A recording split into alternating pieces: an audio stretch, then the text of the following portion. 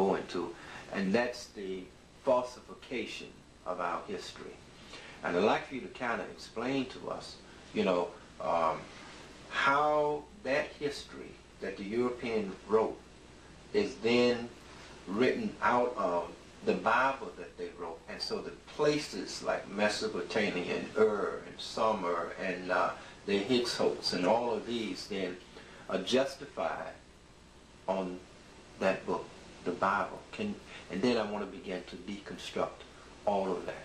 So can you begin to make that connection so that we will establish Bible literature, which you have already told us is a 19th century, 18th century creation that is somebody else's story. And then they take the Bible and write history with it. So kind of explain how they did that, how that's done, and then let's deconstruct these the different places and events that they ascribed in to the history of Africa, ancient Egypt. Well, like I said before, Clemson, is this. The Old Testament came out of the religion called Judaism. Judaism is not a BC religion. It's the last of the three major Western religions to come into existence. Okay, you got Christianity, Mohammedanism / Islam, and then Judaism third. Mm-hmm. Okay? Mm-hmm. So that religion came about in the late 11th and early 12th century, created by one Rashid, Solomon Bar Isaac called Rashid. I said that you cannot advance Judaism past Rashid. Correct. Nor can you advance Judaism past the First Crusade, 1096. You have to understand that the Bible, the Old Testament, came out of the creation of the religion called Judaism. Mm-hmm. One has to understand that the New Testament creation came out of the Roman Catholic Church. Mm-hmm. Okay? And we're talking about in the 16th century by way of Desiderius Erasmus, the homosexual, who wrote the Novum Instrumentum, or the three synoptic gospels. So you have to understand that. And then, as the years progressed, okay, they began to add and embellish both books. I said that both books, the Old and New Testament, was put up on the one cover by one Jacob van Liesveld in 1527. Second person to do it was Martin Luther, 1535. Okay? Then we got to go back into the Renaissance era that I mentioned prior in this viewing here. That during the Renaissance era was a time when the age of new learning came to Europe, because the masses of Europeans were illiterate, couldn't read or write, and at that time a school system was set up, was beginning to be set up for the purpose of teaching the Europeans to read and write. So they called it the Renaissance era. And they created schools for that. In the school system that was created during this time, they set in place, as part of their curriculum, history as a subject. Okay? And once they set history in as a subject, they used this subject called history as a foundation, history for the whole entire world, with themselves controlling history. Whoever writes history controls history. So the Chinese and other people didn't write a history themselves. They had no interest in doing so. In fact, they had no alphabet to write with. Only the ancient Egyptians had an alphabet. They had three forms of writing. I mentioned that prior. So now here you have a school system set up. And in that school system, a curriculum was created. In the curriculum, history as a subject was created by the Europeans, who used the Bible that was in creation at that time as the foundation for world history. You see?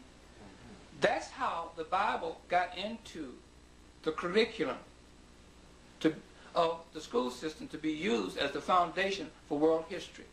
And in so doing, they control the writing of that history, or of history. And they wrote us out of history, dehumanized us, and wrote us out of history, detached us away from our ancient Egyptian ancestors. Like I said before, in order for us to find our greatness or claim our greatness, we have to find our way back to ancient Egypt and claim that. No place in the continent of Africa other than ancient Egypt will give us back our greatness. No place. I don't care what country you name in Africa will not give you back our greatness. Only ancient Egypt. Not Egyptian. Don't be confused. I am an ancient Egyptian. I'm a descendant of the ancient Egyptians. They are my ancestors. I'm not an Egyptian because anybody of any race, creed, or color can be called and identified as an ancient, as an Egyptian. Okay? A European can be an Egyptian. Chinese can be an Egyptian. An Indian of India can be an Egyptian. A Mexican. Anybody of any race, creed, or color can be an Egyptian. But the only someone that can be or claim to be a descendant of the ancient Egyptian, and you have to be African to do that. If you're not an African, you can't claim ancient Egypt. See, so don't ever call yourself, you are a descendant. Clemson Brown, descendant of the ancient Egyptian. Don't call yourself an Egyptian. Because this white man said, well, hey, I'm an Egyptian too. And he's right. But he cannot claim ancient Egypt because he's not an African. See? So by him controlling the subject called history, he can write it any way that he see fit to write it. But he used the Bible as the foundation for world history. And what I do with the Bible is discard the Bible to the nearest garbage can because it is historically worthless. Now let's begin to look at that history that he created and see if we can deconstruct it. If we go back to, he moves civilization, the beginnings of civilization, into the area of the Mesopotamian. He talks about Ur and Sumer and the Indus Valley along as being contemporaries with Egypt. How do we look at that? Is that accurate or inaccurate? So far as Sumer or the Sumerians, that's inaccurate. So far as Mesopotamia, that's strictly biblical literature or based on biblical literature. That's in the Bible. You only find Mesopotamia inside the Bible. The only place that you find the Sumerians is in the Bible under two names, Akkad and Shinar. That's where you find the reference of Sumerian in the Bible, okay, under those two names. So therefore, there's never been a Sumer or Sumerians, okay? That is strictly biblical literature.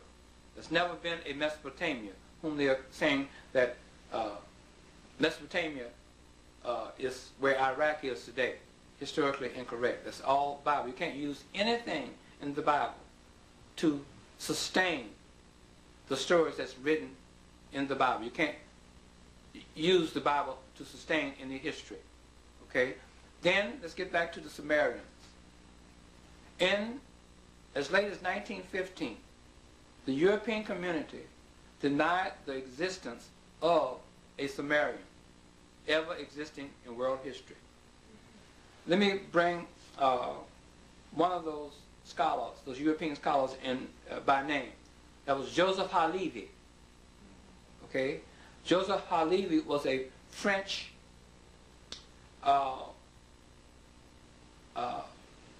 historian coming out of France. He denied and fought against the existence of a Sumerian ever existing. So you have that polemic of denouncing the Sumerian